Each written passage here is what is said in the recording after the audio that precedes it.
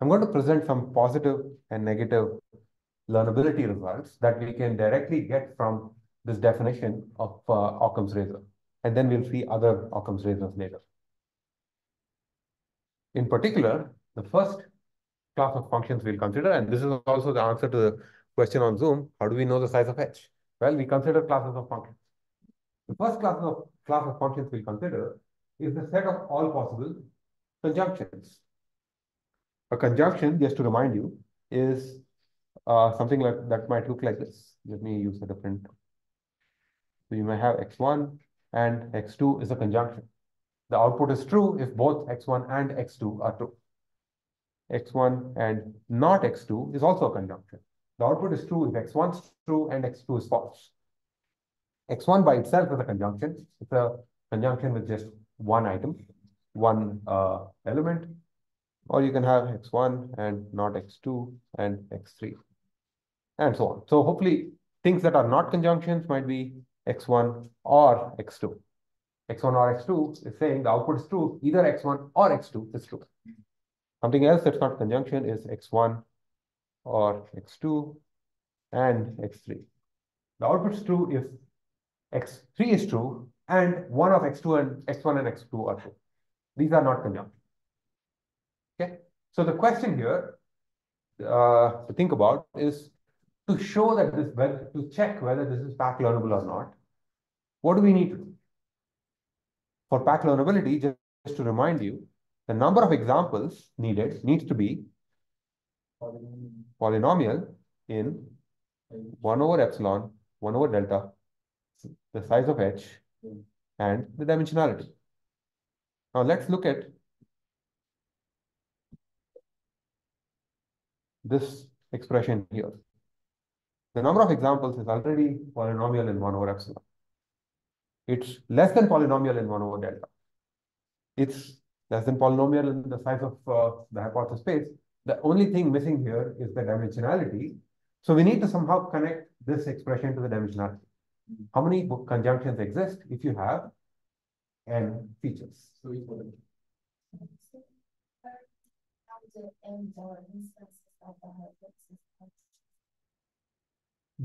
The question is, how are examples chosen? The answer is they are assumed to be drawn IID from some fixed distribution. All this. So now the question, I heard an answer, and I'm going to ask someone else to answer. How many conjunctions are there with n features? Because if we can answer that question, we'll connect the size of H and n, and we'll get an expression in terms of n. Yes. With n. Why? Because for every single variable you have, n variables, you have 3 options. And what are they? It's either the regular one, the not conjunction, and not big. Yes, that's right. So the way I think about this is there's a question on the epsilon and delta part for this example. In fact, I'll come back to this question on Zoom because I'll work through an example that illustrates epsilon and delta. But to count the number of conjunctions, you can ask, what is a conjunction? It has, if you have n features, there are n, think of this as there are n positions to be filled up. Each one of them can have, you can either put an x1, here, or you can put a negated version of an x1. Together, these two are called literal. The literal can either be by itself or with a negation, or you don't put an x1 there, empty. Similarly, I can put an x2 here, or not x2, or I'm just going to put a dash, meaning it's not there. There's no x2. x3, not x3. Let's say we have only 4 because I'm getting bored of writing this. Now, if I can choose each column here independently. So let's say that I choose not x1, and I choose not to put the x2. Let's say I choose x3, and so I get x1, x3, and these two slots disappear. So I get x1 and x3. Oh, did I not x1 and x3? In this procedure, with this procedure, I can, every choice of one of these things gives me a different conjunction, which means I can create every possible conjunction this way.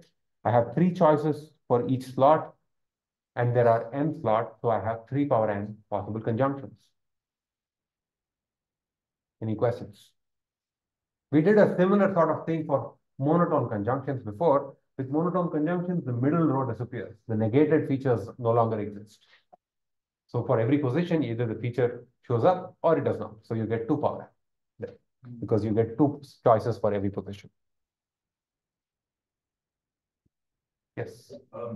Couldn't it also be like one of, well, this is different than the binary the Boolean functions? Yes, the counting argument is slightly different. This is a different style of an argument. Yeah. Does it have to be polynomial in all of those? It has to be a polynomial in all of them. Oh. Yes. A monotone conjunction is a conjunction that does not allow negations. No feature should be negated. Okay, so we have 3 power n conjunctions. The only thing that matters, so size of h is 3 power n. The only thing that really matters is the log of that. Someone asked me after the class, I sometimes write log, log, sometimes I typeset it as ln, natural log. In everything except the discussion about entropy, I always assume natural log. I just tend to be lazy to write, I don't know, I'm just used to writing log. So log size of h is basically n, see I'm writing ln here, 3, which is, this quantity is order of n. So that means this expression, let's rewrite that expression. The number of examples needed is, if you have more than 1 over epsilon times n log 3 plus log 1 over delta examples, then any conjunction that's consistent with the data set will have an error less than epsilon on future examples and with probability. This statement is holds with probability 1 minus delta. Assuming, of course, that the true function also is a conjunction.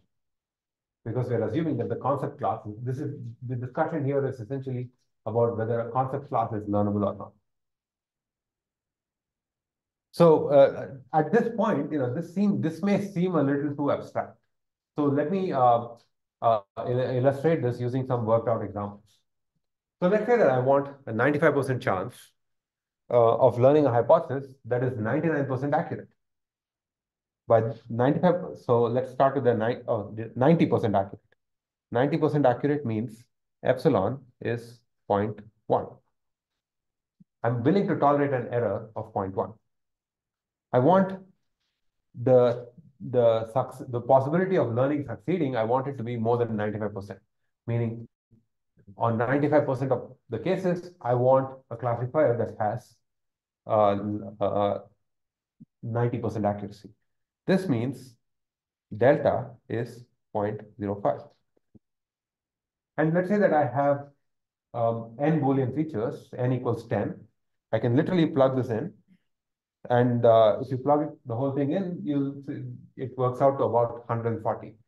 So what this says is, if you have 140 examples that are constructed from 10 that are labeled by some conjunction, and you have a learning algorithm that can find a conjunction that is consistent with all 140 of them, then that particular conjunction will make fewer than 10% errors on unseen examples with some margin for error.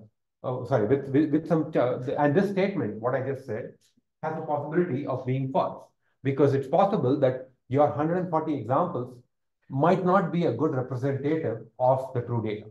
You might get really unlucky, and that might happen 5% of the time. questions. And this was also related to the question on Zoom, so maybe you can also follow up on this. Yes.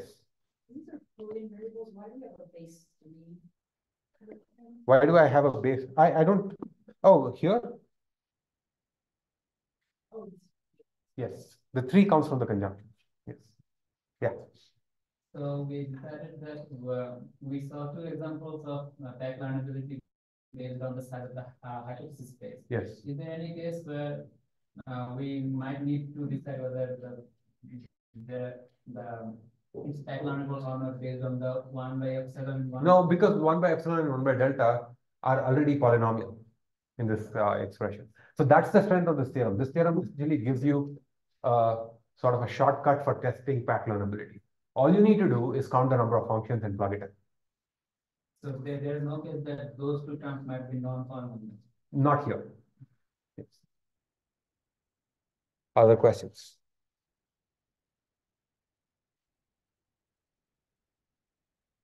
Okay, so we have this expression here. Let's say that I'm not with this 90% error. Sorry, this case of 90% error and 95% confidence. I need this, but now the number of features I have is not 10 but 100. If you plug in 100 there, you go from 140 to about 1000. So the number of examples needed clearly goes up linearly in the dimensionality. Here the intuition is that if you have more features, you need more examples to kind of give you confidence that what you have is a good classifier. This is a motivation for not adding randomly, not adding all possible features you can think of, because adding more features places a bigger burden on the size of the data set that's needed.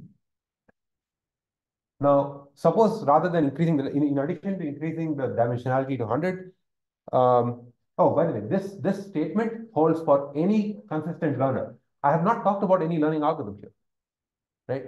Any learner, any algorithm that can produce a conjunction that's consistent with a set of examples will satisfy this property. It doesn't matter what that algorithm does in turn, which is kind of a cool statement. This is a statement about every possible algorithm that can produce a consistent learner. It doesn't matter how it works internally. If it guarantees consistency, it's going to have low error. Yes. This is all assuming that our data is clean, right? This is assuming that our data is clean. Another way of saying that is this is assuming that every example in our data is labeled by a conjunction. If it was not clean, it would be labeled by something that's not a conjunction. Yes. We have that inequality from previous slides, and to prove that the general conjunctions act normal, we should prove that it's the polynomial terms that we define. Did you prove that? What did I didn't understand your question. Can you repeat that? We should prove that actually n is a polynomial function of those terms. Yes. So let's work this through. Did you So, prove that? I did actually. So m, if I have polynomial examples in 1 over epsilon, 1 over delta, n, and the size of the hypothesis space, then I have a pack learnable function. So m, the number of examples needed. If I have more than these many, by definition, this is pack learnable. You didn't do that for general conjunctions. These are general conjunctions. Because the number of general conjunctions is, so let me walk. So the number of general conjunctions, size of h, is 3 power n. So log of size of h is n log 3. And I just plug this in here, and I get an expression for the sample complexity. You don't look convinced. Yeah, I know, but you used exactly the same expression that we proved last session, and just put. Yeah, that's all I did. The size of h. That's it. The power of n, and just. That's it. This expression, the Occam's razor theorem, is essentially a tool for proving pack learnability in this case, because it simplifies all these other dependencies, and the only thing we need to worry about is the size of the hypothesis space.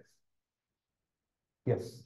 Is it possible to use this for like linear classifiers or like linear regressions? So the definition here is only for classification, first of all. So let's focus on linear classification.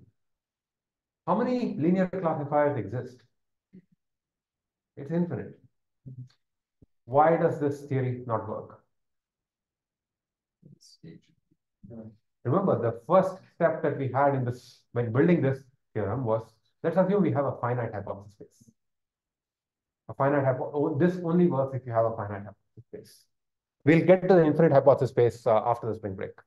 I'll take a question on Zoom and then I'll come back.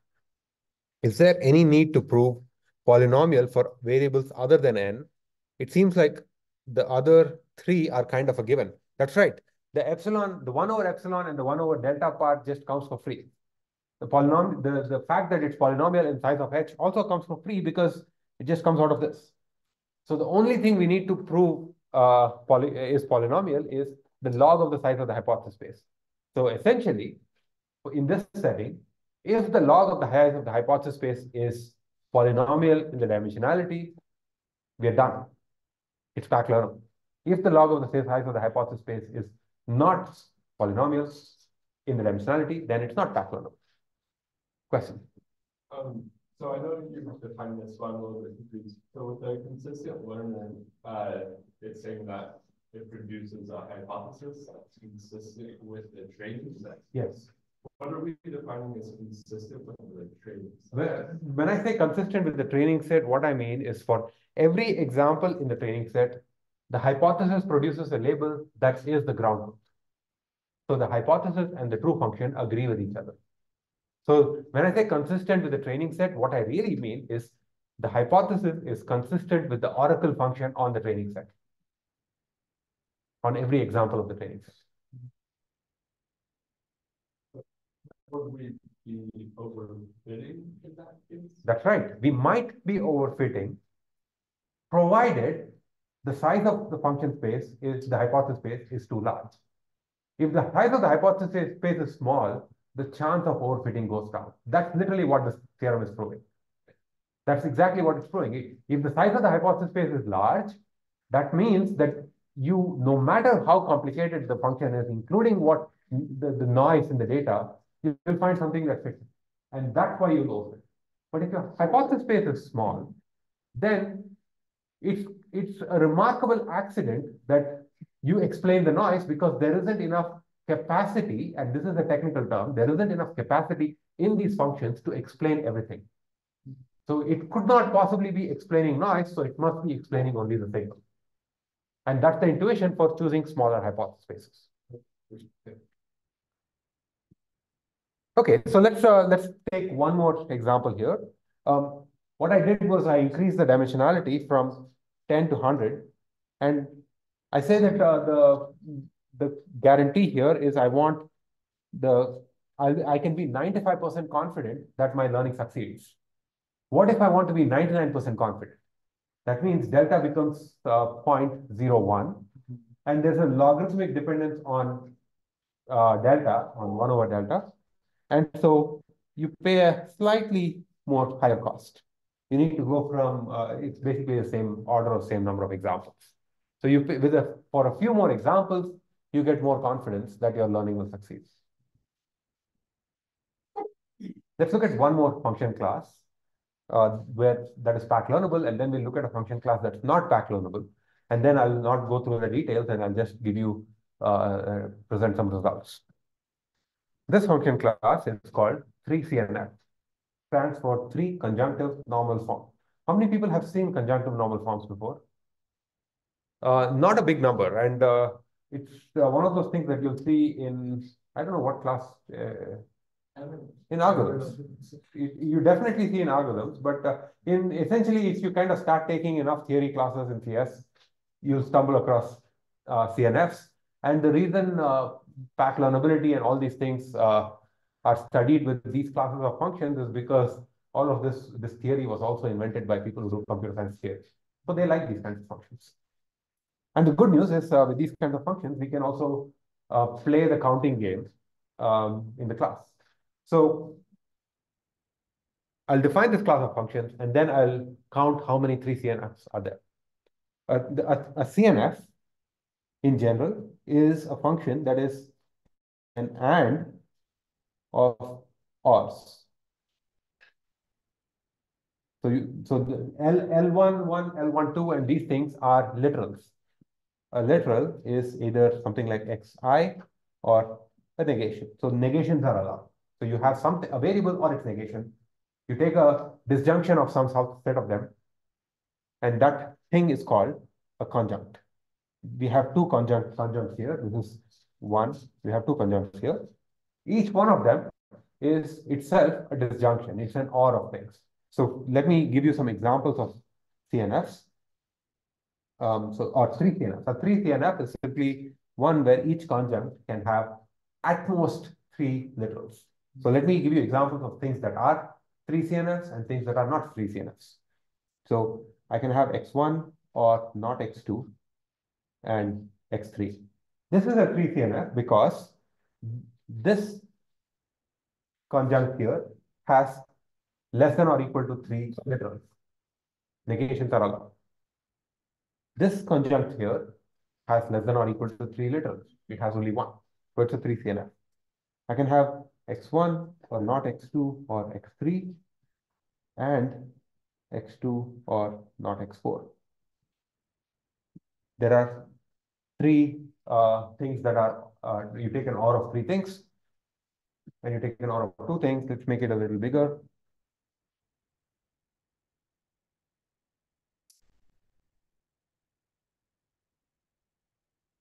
And you have an OR of three things here. This is a 3 CNF, this is a 3 CNF. Let's write one that's not.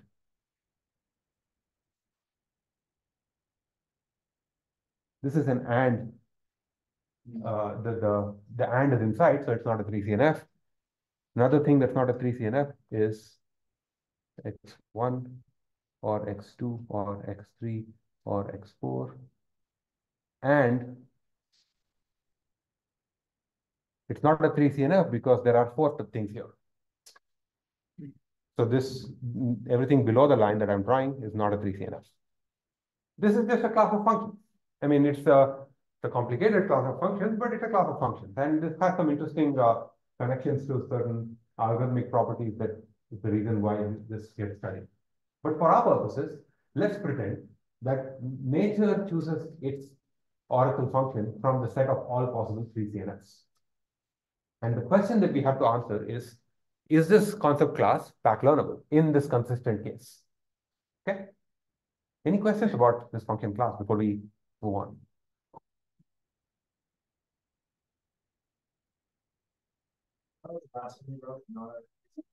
Because there are four things here.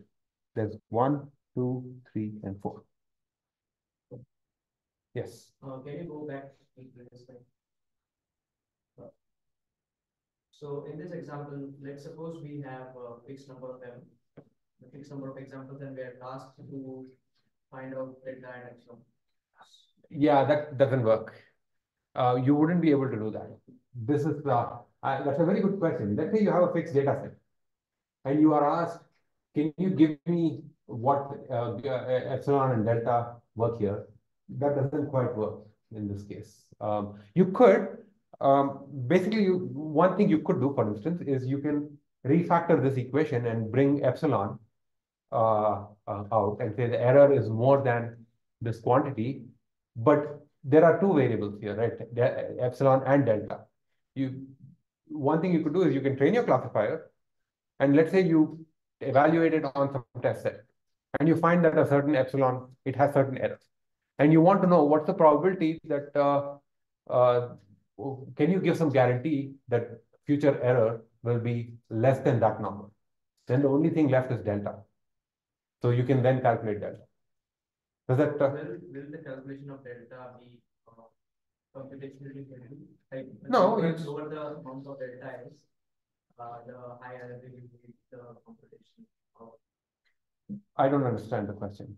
So I guess I'm not sure if I'm correctly understanding this, because you say that 95% chance of learning now happens. So 0.05 will be the delta.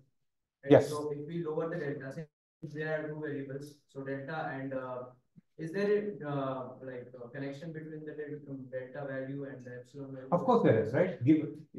So let's say that given let's say you freeze that, and then increasing epsilon will decreasing epsilon, making the error tighter, will make your confidence lower. And similarly, demanding a higher confidence because in some sense, these two multiply with each other. So increasing one will decrease the other for the same m. Yeah, that was. Yes. Okay, so we have three CNFs, a different class of functions. And now the goal is to see if they're pack learnable. The recipe is the same. Given a class of functions, to see if it's pack learnable, all you have to do is count how many functions there are. So there's a question on Zoom, how many conjuncts can we have? And in fact, that's the question I'm going to ask you in a bit. But the real question is with pack learnability, we are always asking, what is the sample complexity? If you have n features and you demand a certain epsilon error and you insist that your guarantee of learning with the probability of having epsilon error should be less than, more than 1 minus delta, how many examples do you need? In other words, how many examples do you need to guarantee pack learnability? Assuming, of course, there's a consistent learn. For that, all we need is to count this expression here. How many functions exist? So we need the size of the hypothesis space. So that's pretty much all we need to do. Count how many 3CNFs exist. I'm going to walk you through this. Did you have a question? Okay. So I'm going to walk you through this process in a bit, but let me pause for questions. I want to try the results. No, you're not going to give me the answer yet, because I am still a little concerned that people don't have questions about the concept of a 3CNF. So people understand 3CNFs. And rather than giving me the answer, can someone tell me how you would approach this question? Yes. Okay, so my thinking is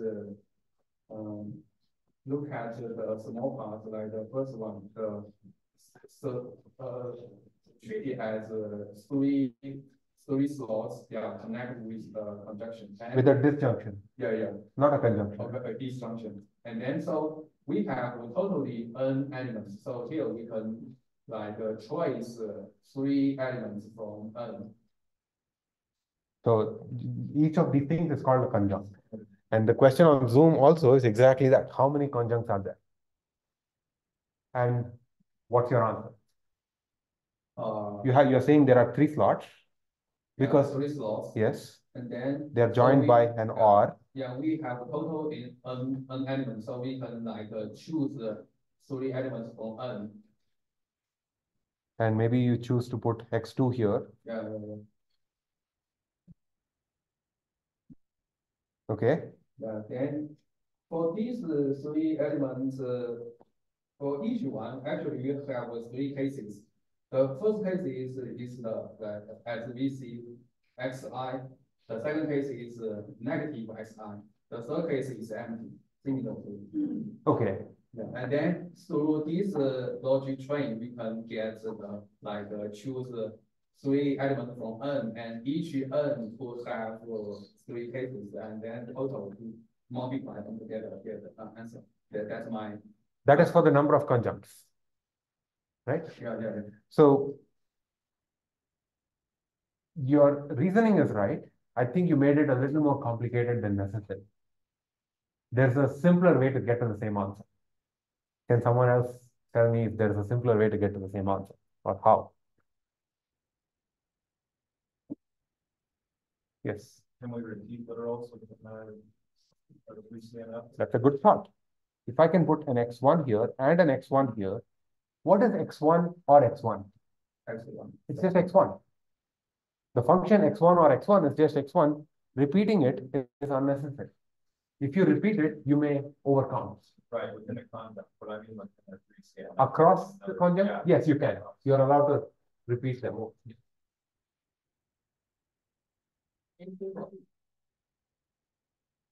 N choose 3. So n choose 3.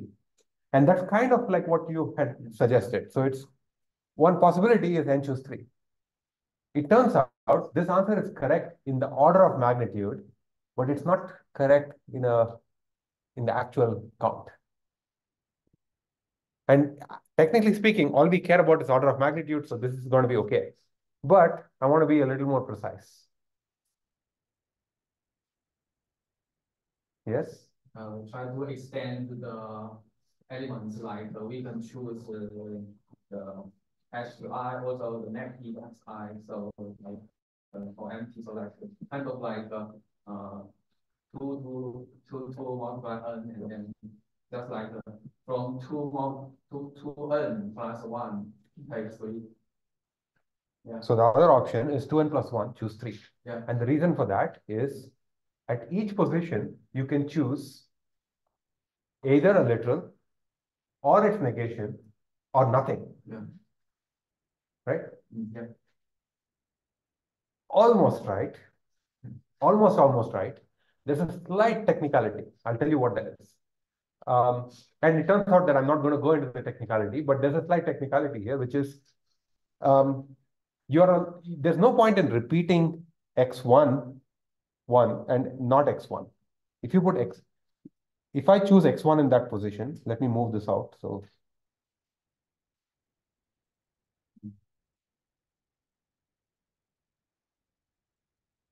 these are the two possibilities.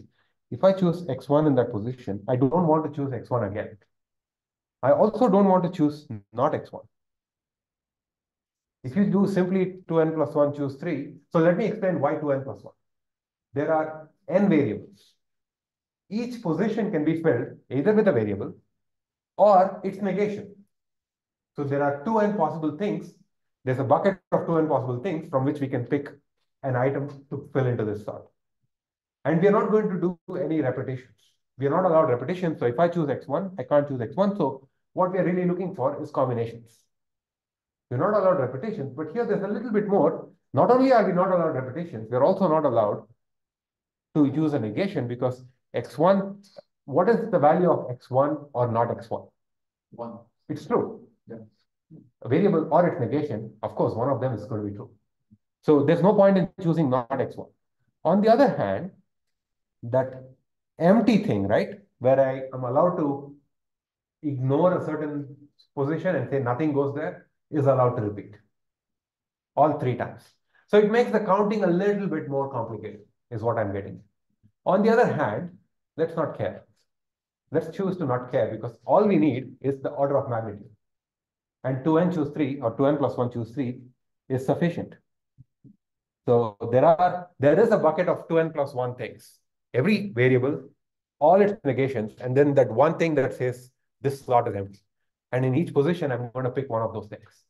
So, and I have 3 things to choose. So I have 2n plus 1, choose 3. This is kind of not a precise count because of all the reasons I just described. But this is good enough because let's kind of expand this. This is 2n plus 1 times 2n minus 1 times 2n minus 3 divided by 6, right? Let's not expand all of this. This is really order of 2n cubed. That's really what we care about. In fact, it's order of n cubed. The only thing we care about is it is cubic. Why? Because all we care about is that it's polynomial.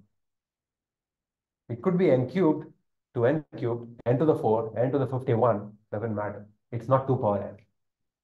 As long as it's not exponential, they're okay. So precisely here it is the number of conjuncts, the number of things you can use to fill up these boxes is order of n cubed or order of 2n cubed. But that doesn't give us a 3CNF. The number of conjuncts is order of 2n cubed. But a 3CNF is a collection of conjuncts. You have, let's now, this is a slightly different counting argument. I have these many conjuncts. I'm going to name them. So this is conjunct number 1, which is just x1. Conjunct 2, which is x1 or x2. And so on. I have conjunct number 2n cubed, which is something. I have all of these. I need to build a big conjunction with all of them.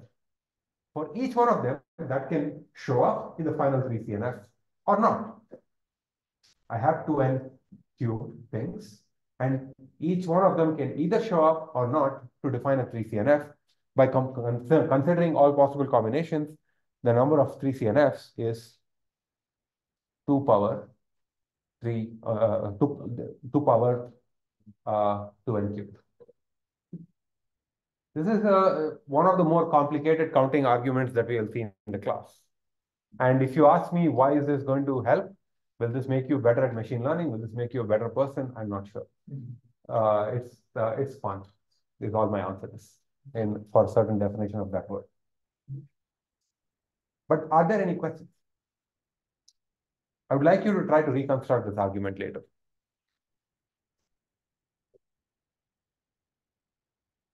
Yes. So 3 CNF only has 2 conjunctions. No, it can have any number. It can have any number of them. There's 3 disjunctions. There are at most 3 disjunctions, and there are any number of conjuncts. How does that one plus 2? 2 to the power, because forget about 3 CNFs. Yeah. Let's consider just monotone conjunctions. Just simple, I have n variables. How many monotone conjunctions are there? How do you count the number of monotone conjunctions? 2 to the n, right? Instead of n variables, imagine I have these many variables, because a 3 CNF is nothing but a monotone conjunction over these things. It's exactly the same way you count monotone conjunctions. It's just the number of things that can form a conjunction is cubic.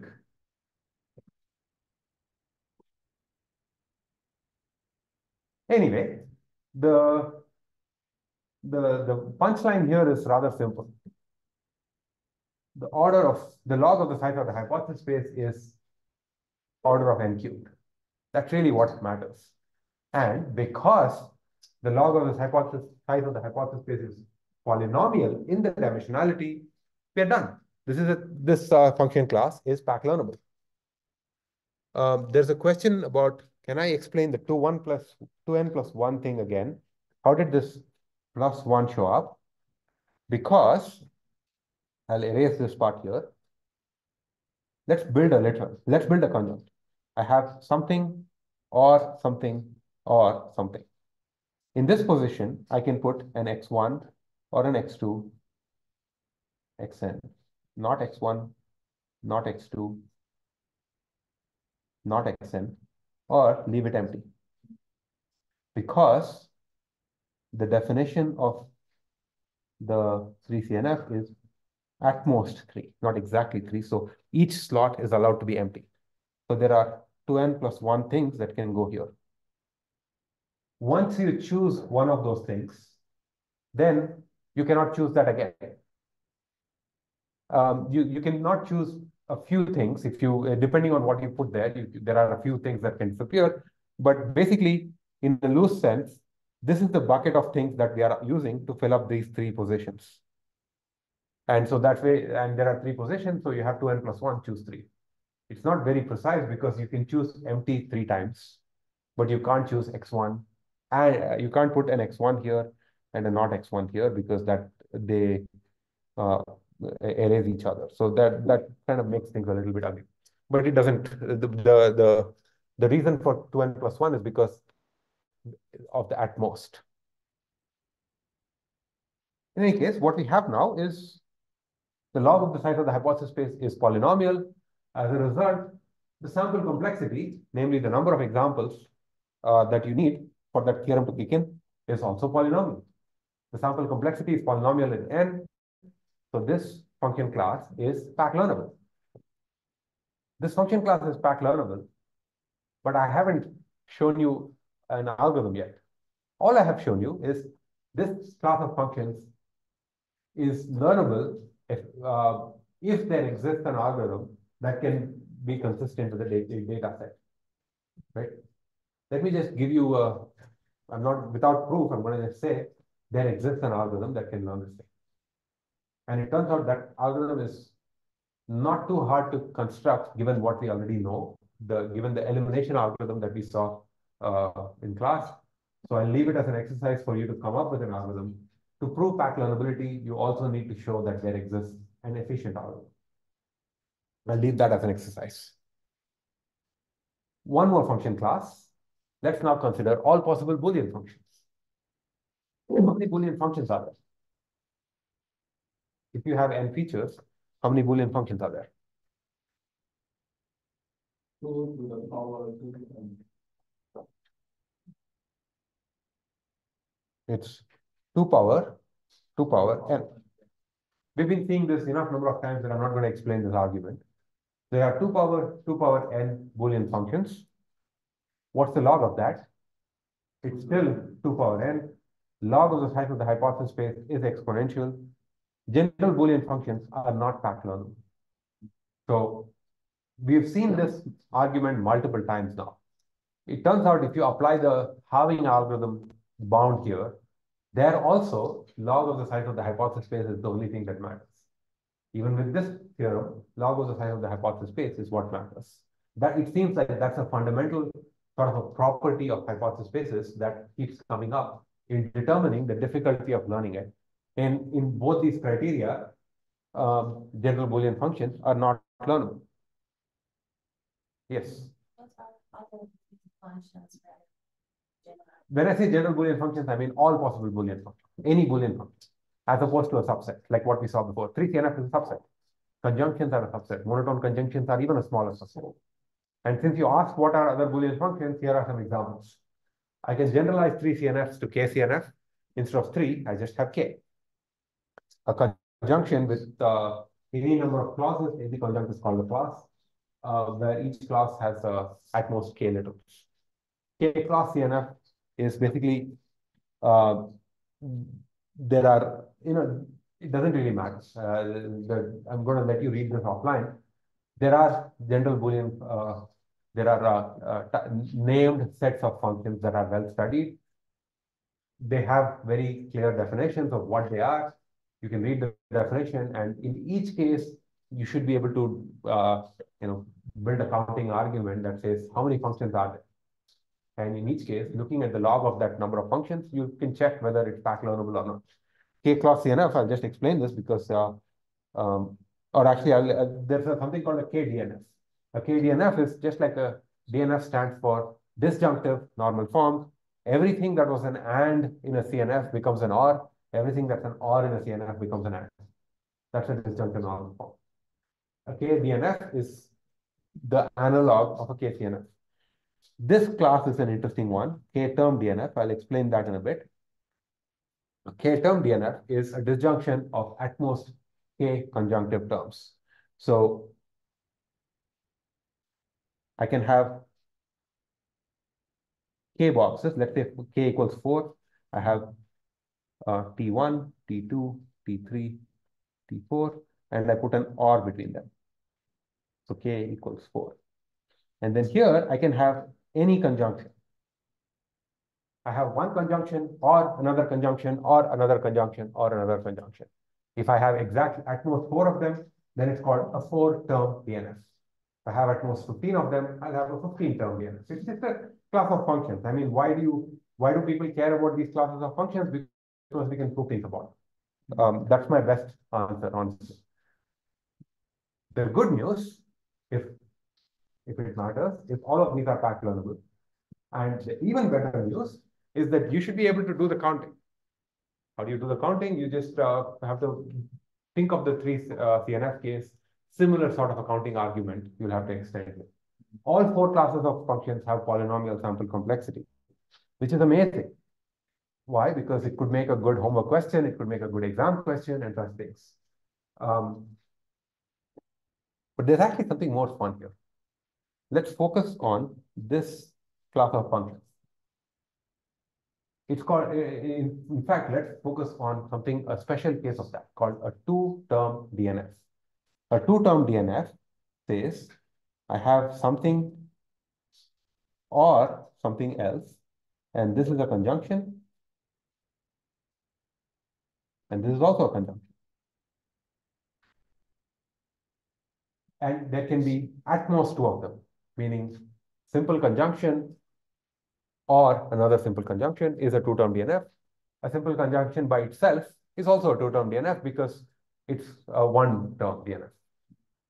So imagine that we have, let's say that nature comes to you and says, I'm going to choose a concept from this class of functions, a two-term DNF, and I'll give you a data set, do your worst. Learn this concept. So to start things off, you need to pick a hypothesis space. What hypothesis space would you pick? Nature has told you that this is a concept class. This is not a trick question. What's your best guess? If you have to learn a conjunction, what class of functions would you study? What class of functions would you want your learner to explore? Yeah. You can do that, but let's play the game let's play the spirit of the game. You're right. I mean, if you're learning conjunctions, of course, you can use a linear classifier. But this expression is not linearly separable, a two-term DNF. You're always learning a binary classifier. The question really is, what hypothesis space should your learner explore if your true function is in that set? The question I'm really asking is, imagine that I lose my keys in a park. Where am I searching for my keys?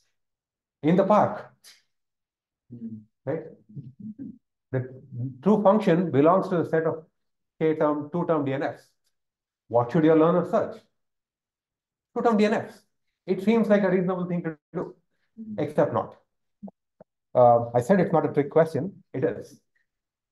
It turns out there is a theorem that says searching this class of two-term DNFs is computationally prohibited. Even if you know that your function belongs to that set, searching that set to find the one that's consistent with your data is intractable, which means it's actually NP hard, which means even though the sample complexity is polynomial, meaning it's learnable according to sample complexity, according to computational complexity, this class of functions is not efficiently learnable because it's impossible to search it efficiently. To kind of build on that park analogy, if you lose your keys in the park, it's very hard to search the park, so you search the entire city that contains the park because it's very hard to search the park. It turns out that every two-term DNF actually is a subset of KCNFs. And in an exercise question, I said it's possible to construct a learning algorithm for KCNFs. I'm not going to go through the construction here. A k-term DNF can, if your true function belongs to k-term DNFs, the answer is search the set of KCNFs and you'll find an answer. So if your concept class is that red circle and your true function belongs to that red circle, it's very hard to search that red circle. So you search a space that's much bigger than that, and you can efficiently find the correct answer. This is, and this is one more of those counterintuitive results that shows up because of weirdnesses of combinatorics. Combinatorial search can be very, very tricky as you have more and more constrained spaces. Loosen the constraint, you know that the answer is there, you're going to find the answer. And this is an important lesson. Sometimes concepts that can be learned in one representation that cannot be learned in one representation may be learned in a larger class that contains those results. Okay, we are at the end of time. Just want to note that we've already seen this argument before with linear classifiers and conjunctions as came up before. We'll stop here. Everything till here is fair game for the midterm.